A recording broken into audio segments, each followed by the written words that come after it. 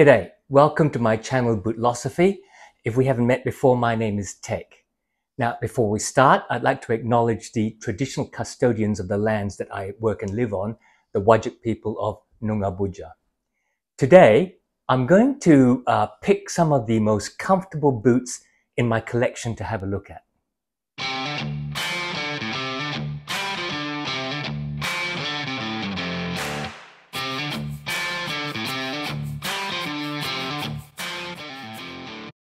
So today I'm going to pick some of the most comfortable boots in my collection that we want to take a look at and I'd like to discuss. There'll be some surprises and there'll probably be some disappointments. So we'll go and see how it is, and you can tell me what you think in the comments below. Now, to be fair, I'm going to try and break these into three categories of boots. So that'll be the low price end range up to US $300. Then I'll look at the US $300 to $500 range boots. And then I'll look at $500 and above, just to break them down so that we're comparing apples with apples when we can. I'll also leave the links to where you can buy them below. So let's start with the lower price range boots. That's a price range of around up to Aussie 450 Aussie dollars. Yeah, I know. That's the lower end in heritage boots, particularly they're coming out of the US. That takes them up to about US $300. And yes, I know it sounds a lot, but trust me, that is at the lower end of the range. And I think you can get some reasonably good footwear there. So let me look at the three that I've chosen that I think are my three most comfortable boots in that range. So I've got the Thorogood Classic 6-inch mock toe is top of my list. Then I think I have a bit of a surprise, and this is the Thursday Boot Company Diplomat, which is also a mock toe. And indeed, it might look actually quite similar, but you can see that this is a more sleeked up model than this sort of high volume toed work boot model. And then the third one I think might be a bit of a surprise. This is an Indonesian handmade boot from Fortis Boots. This is a collaboration boot that I made with them. I'm not sure if you can see that Fortis Bootlosophy collab logo. It's in an Indonesian rough out leather. It's on a Vibram 2021 sole. And yes, all three of them are wedge soles. And that might be coincidence, but it also, I think, might actually point to the fact that having a wedge sole with a reasonably flat bottom creates a reasonable form of support for your foot right throughout. So let's take each at a turn, and then let's try and discuss why I like them. So I'll start with the Thorogood Classic 6-inch mock toe work boot. This is an American classic. It's got very soft oil tanned leather, tumbled so that it becomes really soft, full grain leather. It's a Goodyear welted boot, 360 degrees Goodyear welt. But the welt is, I think, a rubber or a plastic welt, so perhaps may not perform as well in the long run. It's designed as a mock toe boot with this moccasin style stitch across the top of the vamp. Reasonable amount of volume in the profile, and then this Vibram Christie wedge sole, which is reasonably grippy on flat surfaces and is oil and moisture resistant. In fact, this is actually Thorogood's version of the Christie sole, which is meant to last about 20% longer. The comfort in this is born of the fact that it's a reasonably wide last, except you have to size yourself quite carefully in this, I find, because with the mock toe stitching, I find that if I actually size them up to my normal boot size of an 8D, they can actually be quite painful across the toe. So these are in fact true to size at 8.5D. Once I dial the size in, the comfort factor is helped by the fact that there's a fairly solid footbed, flat sole, so there's plenty of arch support. There is a shank in there in the middle of the sole between the heel portion and the ball of the foot portion. And they're really quite very comfortable double density internal footbed, which is removable. And I find that just gives me really fantastic foot strike comfort when you're actually standing and walking around these. The reason I like these Thursday Diplomats, and by the way, do I have them here? Yes. It's a very close call between these and the Thursday Captains as for comfort on foot.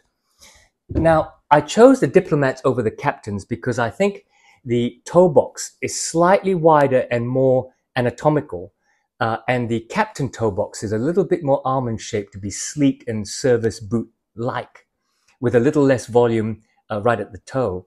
So I had actually quite a few problems breaking in the Captain. It took me about 2 weeks because of the toe cap and the stitching across the toe cap that created a bit of a tighter sort of feel across that portion of my foot. Both of them, however, have amazing footbeds. They both use leather, cork, and then they have a pour-on midsole, which creates that softer effect. And the actual sock liner is also nice and soft. I find the last on these suits me really well because it just curves into my toes without necessarily causing any pain. The heel cup I find on these is also actually quite firm, so it keeps me trapped in there without a little bit of heel slippage that I get in the Thorogoods. The third boot I have in this lower price category is this Fortis boot. It's a style that we call the Strider. It's a collab with me. I designed this boot, put it on a 2021 wedge, used local Indonesian rough out leather. I can tell you, it looks large, it looks wide, and the volume looks quite high, but when you put them on, they really fit really well because the manufacturers get you to measure your feet in several places, and then they adjust their last to fit your foot. And if they forget to do that when you mention them, when you talk to them, make sure you ask them about the volume and whether there's any different shapes to your foot. I find these comfortable because they're quite light, despite the 8-inch height. The leather is not particularly thick, even though it's very sturdy, being a rough out. It has a double layer veg tan leather sole, but that doesn't make it heavy. It has a steel shank inside as well. And I forgot to mention that so do the Diplomats. The last fits my feet perfectly. It might look a little round to you, but it's certainly not chunky and sort of too work booty. It's light. The 2021 sole from Vibram outsole is nice and soft, so it cushions the effect really nicely. Okay, so let me turn to mid-range price boots. And I'm going to introduce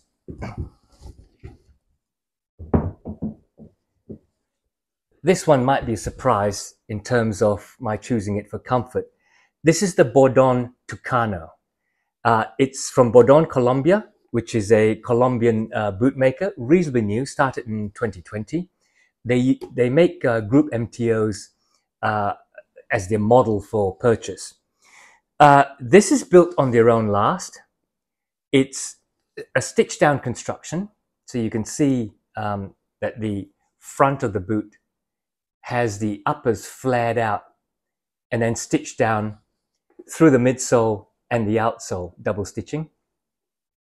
It's quite a firm waxed suede leather, so it's not really soft, which you might think doesn't lead to comfort, but actually with the full boot lining, grips your feet so that you feel quite snug and comfortable being held snugly. The width of the last is really nice. It suits the ball of my feet. The round toe also helps. This is, of course, a service boot, jumper boot style boot. And the fact that it's got a Vibram Montagna sole, it's got a veg tan leather sole, and it's got some slight foam padding in the sock liner on the inside. One of the reasons, in fact, the main reason why I like these as a really comfortable boot, particularly for outdoor hiking, is the snugness of that really firm leather, providing support for your feet, as well as the thickness of the Vibram sole and all that cork and leather on the inside with a steel shank. The next one in this mid-price range, I'm choosing an RM Williams Gardner. Costs about $650 Australian. It's an RM Williams Chelsea boot, but unlike their Comfort Craftsman or their Craftsman, has a round toe, so you're much more comfortable in the boot itself. It fits my foot really well. It's very snug. You can see the curve of the heel, so that your heel locks in and it keeps your ankles reasonably tight with these goring panels. On the inside, it's quite a firm leather footbed, but it's that classic leather, cork leather, and then rubber outsole combination. The outsole is a thick, it looks like a Vibram outsole, and I think that in fact might be a Vibram outsole branded for RM Williams, because this looks very much like the V700 V-bar outsole. That combination of rubber and snugness and the rounded toe of the last makes this a really comfortable slip-on, slip-off boot. So the third one is going to be interesting. It's a Grant Stone diesel boot. Now, I have quite a few pairs of diesel boots. They're not all the most comfortable. And I have to say, although I do like their leather-soled boots, those are probably the least comfortable because they have the leather outsole, they have a leather midsole, and despite all the cork and leather on the inside, it's actually quite hard to break them in, break the sole in so that you can actually walk in a flexible fashion. These, in their day-night mock-up outsole, break in really well. The leather is Horween Essex leather, and it's soft enough, even with that full lining on the inside and making it a reasonably thick boot. Despite all that, it grips the foot really well across the ankle, across the instep, around the ball of the feet, and the traditional leather cork, leather rubber sole construction means that you can stand in these all day. Perhaps not as good arch support as the RM Williams Gardner boot, which is constructed in such a way that this little cantilever here provides a little bit of arch support. This doesn't tuck in as much, but the arch support on the inside caused by the slope of the sock filler on the inside kind of makes up for that. So one of my most comfortable boots that I like to pull on every now and then. Okay, so what about expensive boots? Well, when it goes to boots that are in the above US $500 price range, I've chosen only two. The first one is my Grail boot, the White's MP boot. This is an overbuilt beauty. Super thick sole, quite hard to break in, but also, on the contrary, gives you a firm flex when you're walking in it. Solid heel cup, a reasonable last. It grips your feet, maybe a little long if you're taking this modified Barry MP last. A little bit long, but snug in on the sides.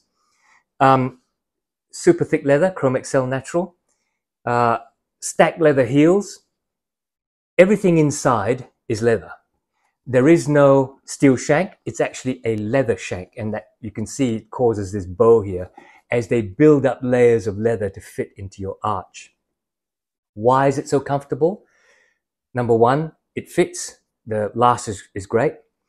Number two, it's firm. It keeps your foot secure so that you're not moving around in it, which is one of the things that can make your foot tired across the day. The all those layers of leather on the inside, once you break these in, they're like custom made for you. And all that leather inside, shaped on the inside to create that push into your arch, just gives you a hell of a lot of arch support. Fantastic for walking all day, indoors or outdoors. Fantastic for arch support if you're just standing around lecturing or facilitating meetings, which I've done both of. Super grippy outsole, and also, you know, it's not a hard commando sole, but it's not soft either. So that's a good shock absorbing outsole. And alongside that is the Viberg service boot. This is in the 2030 last. Some people don't like the 2030 last because it may be a bit too almond toe for them, and they prefer a sort of rounded one with maybe more of a toe spring to allow them to fit into the boot. I find the 2030 last suits me really nicely. It's again another snug boot, so it grips your feet very nicely. It doesn't feel as overbuilt as the White's MP, where you pick that up and it's definitely heavier, and you wonder why the heaviness, because it doesn't look very different. It's all in the sole construction. This is less so, but don't let that fool you, because again, it's all leather on the inside. It doesn't have that bow created by the leather arch support, because all that arch support is on the inside. I can't explain it. There's a lot less construction in the sole of these boots, but they are at least as good as, if not better in comfort than the White's MP boot.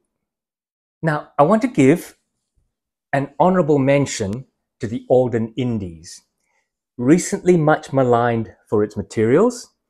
I understand that there is a reason for every piece of material that Alden uses in it, in technical terms. It may not suit lovers of leather because it's not all leather on the inside, but I understand that Alden actually have a reason for using the materials that they use. The reason that this is an honorable mention, this is on an expensive side boot, by the way. The reason this is an honorable mention is this is one of the first expensive boots I bought.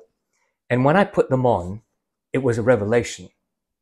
I had lots of the lower end mid-range boots, you know, everything from Grantstone to Parkhurst, many different styles, Helm boots, Thursdays, all sorts of boots, Chippewas and so on, Red Wing. But when I put these on, it was a revelation. This is what a boot should feel like, I thought, on the Barry last.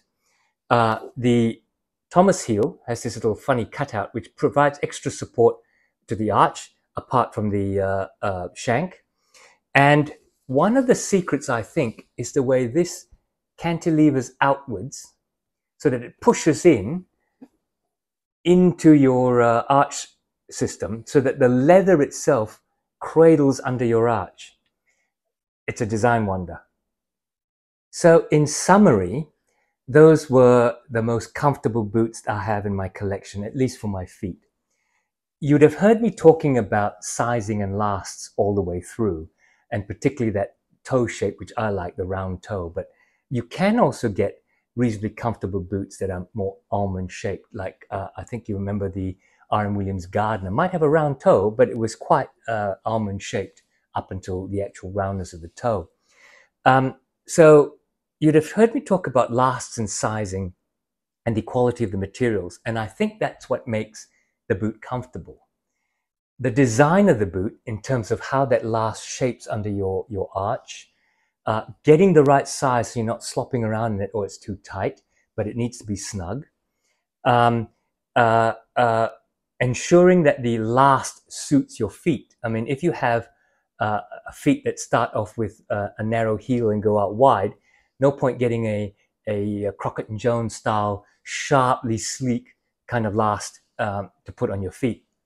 What I look for is to make sure that you get the right sizing.